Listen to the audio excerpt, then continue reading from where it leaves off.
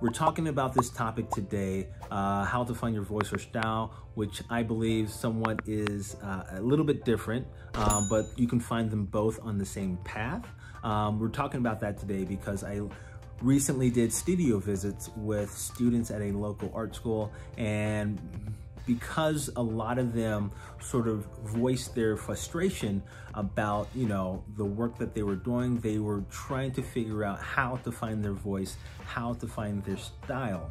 And sort of they were frustrated about, being on that journey, especially, when you have a thesis or, homework, or you're trying to just be different. And a lot of times I have to tell them that, they're at the beginning of that journey and it just takes a long time.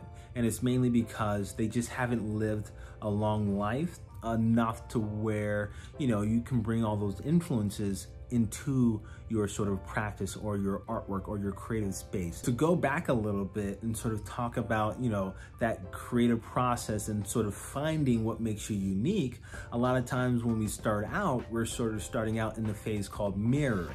And we're just copying other artists. And this is like when we're young, basically you're watching cartoons. A lot of people today will watch Dragon Ball Z. I used to watch that as well. I was watching Garfield as well, and Dilbert, and all these sort of cartoons when, I was young, Doug. So basically I used to copy a lot of those characters when, I was just doodling in the notebook. So I would copy. That phase is like you're learning technique. I'm learning how to sort of draw a nose this way, and this way. I'm learning the foundation of, sometimes illustration. Even if you're sort of doing photography and you're just starting out, you're copying other photographers and sort of how they sort of view, a frame or sort of a scene. You're copying these techniques, and that's what, you do in school as well. You're copying the master, you're copying sort of artists, that have been out there for a while, and you're just learning technique. You're learning how to dissect and analyze their process, and you're sort of replicating it in your practice so that you understand foundation, you understand technique, you understand mediums, you understand sort of, all the above. You're just sort of trying to figure out how other artists have done it. So that's the mirroring phase. You're just copying and learning foundation and technique and just like the bare bones. But then, you want to explore outside of that. That is when we get to the second phase, and that's really exploring. And that's really sort of, you learn the foundations, the mirroring. Now you're sort of bringing in your own influences and sort of remixing things. You're sort of twisting things around. You're sort of deconstructing, someone's technique and then reconstructing it differently. So that is sort of like the explorative phase. That is sort of where a lot of artists are now. One of the reasons why this is so difficult for a lot of artists is because it just takes time. It takes time to sort of unearth a lot of those influences in your background and figure out how to use that in your studio space to sort of remix an idea, remix some work that you deconstructed, and figure out how you can use those influences in your background to sort of create something totally new. We all have a unique path through life. So how we grew up, the language we speak, the religion we sort of have, the sort of people we're around, our childhood friends, our sort of experience in school, the influences on TV that we used to watch. All these different things have an influence on how we view the world. Even identical twins will have sort of different sort of things about them that give them a unique perspective. So you have to figure out, how do we unearth and sort of bring those different perspectives into our creative space whenever we're sort of creating work.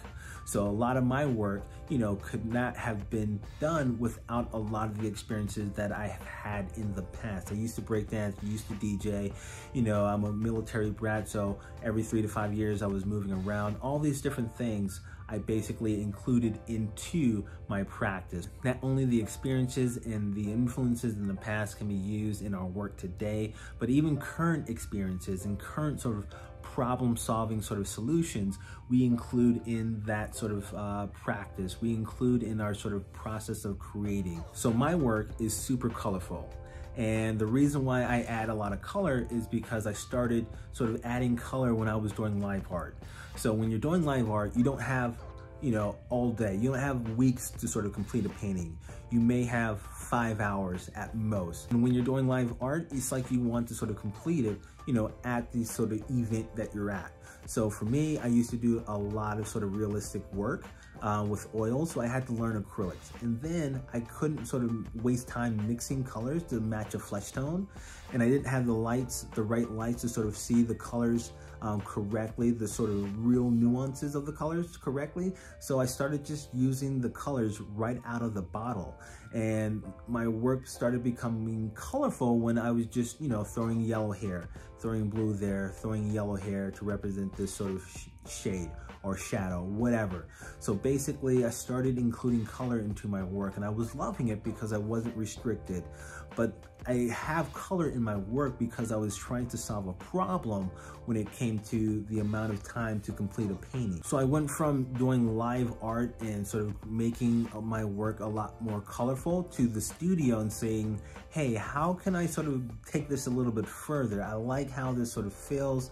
I like how it looks. How can I refine it just a little bit more? So now that I sort of included sort of my experiences in the past, but also my experiences of, in the current time, okay, now how do I sort of refine that? And that's like the next stage is basically when you sort of see that voice, you see that style, you see something that you want to sort of go into. Now it's refining it. How can I include more unique experiences into the work that, I kind of like? I see this direction. How can I make it even more different, even more unique, even more of me? And that's when I get into the idea of you really have to constantly explore outside of your comfort zone. So when you're sort of going through the mirroring phase, you're copying, and then you sort of remix in the explorative phase and refining phase. You constantly have to be getting outside of your comfort zone and sort of exploring new experiences. So I always say traveling to new places will definitely give you sort of a new perspective on the work that you're doing currently. And sort of, you're flying to a place like Japan, Argentina, New Mexico, things like that. You're experiencing new sights and sounds and tastes and smells, and you're bringing all that back to your studio space from the outside world, and you're sort of saying, how can I use this into my sort of current work? How can I sort of change it? Because as you sort of gain new experiences in terms of, the mediums that you use, learning a new language, learning a new sort of power tool, learning a new sort of way of just like developing and process, and you're gathering all this information, you now have sort of a different perspective. So now your perspective changes because you're a different person than when you were, a week ago before you learned it.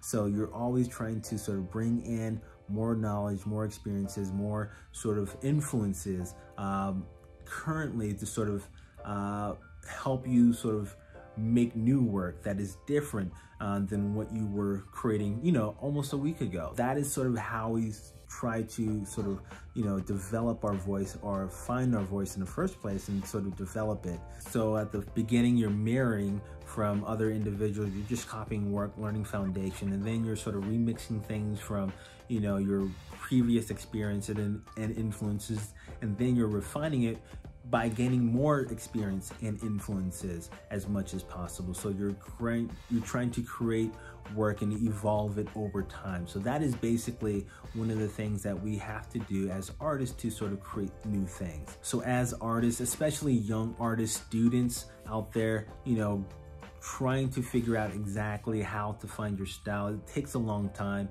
Everyone is on a different timetable, so everyone will find their sort of style and voice and sort of what they want to do in the art studio at different times. And the more you're out there, the more you're learning, the more you're sort of gaining new knowledge and experiences and learning new things around the world, getting outside of your comfort zone, the easier you will feel that it is to develop your voice and your style, because you have all these different things to pull from.